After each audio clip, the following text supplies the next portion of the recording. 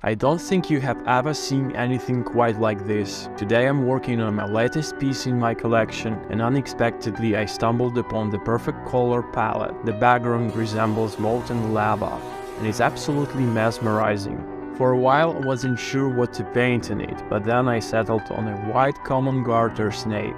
I wanted the snake's skin to react with the surrounding environment so that all the gleams, reflections and shadows from the lava would be visible on its scales. Adding the intricate details and patterns of the snake's scale took a lot of time and energy, but it was worth it. Overall, this painting took me almost a month to complete, and I designed it so it could be hung in any direction, and it would still be captivating.